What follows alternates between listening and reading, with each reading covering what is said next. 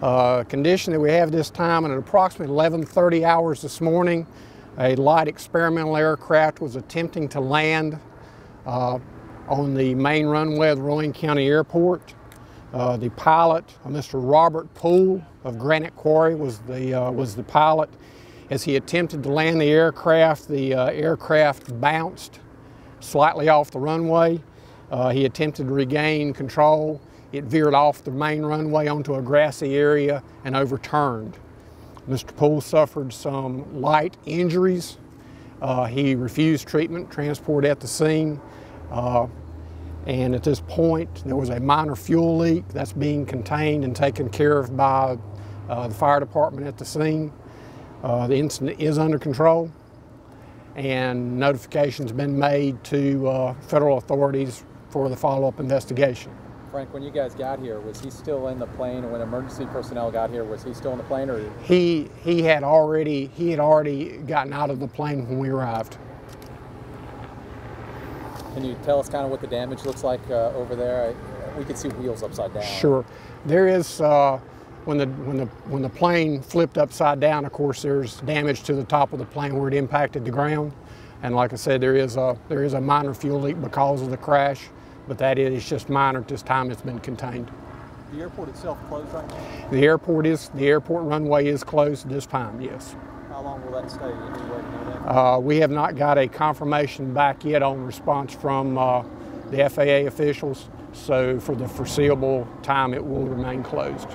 Frank, when you pulled up on it, you saw the damage for the first time. Your reaction to seeing it and the fact that he was able to walk away from it. We actually, as we were responding in, airport staff and personnel that were already here at the airport were already out here on the scene, and we had initially gotten some initial information that the pilot had already removed himself or had been helped out of the aircraft. When we pulled up on the scene, certainly it could have been much worse, and we're very pleased that he wasn't hurt any worse than what he was. When you say experimental as opposed to just a plane, what's the difference to you?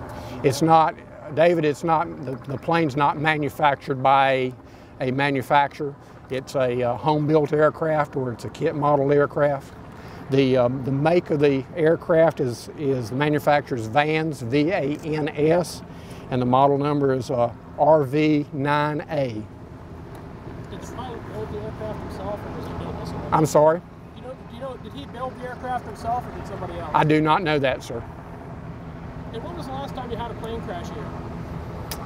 Actually, an incident on the airport property, it's been several years. We actually, if you recall, we've actually had, in the county, we've had three or four other incidents elsewhere outside the airport property in remote areas of the county since. And his name, one more time, the pilot? His name was Robert Poole, P-O-O-L-E, of Granite Quarry. Do you have an age on him? No, I do not. Okay. Did he see? Were they coming from somewhere to land? Where were they coming from? I do not know. He was the only one in there? Yes, he was. Did he say anything about what happened with the crash? If it was wind or anything like that? No, he indicated he was making a normal landing from north to south on the main runway, and when witnesses indicated when he came down and did the initial touchdown, the aircraft bounced, and then it veered off the runway onto the grass, and at that point it overturned. So it's upside down in the grass now. Yes, sir, that's correct. And you guys are going to move it pretty quick after you take some photos. Soon, we're making the photos at this time. We're actually, Highway Patrol's doing their investigation that's required locally, and then we're waiting on the representatives from FAA to do their initial size up before we can actually remove the aircraft. So will they do the investigation then? Pardon me? Will they do an investigation then? They'll do an initial investigation. There probably won't be any determinate cause or anything issued until sometime later. I know with some of the other plane crashes that we had last year, there was some back and forth between the sheriff's office or city police and highway patrol as far as who's going to be in charge of the investigation. Sure. Who's in charge of this investigation?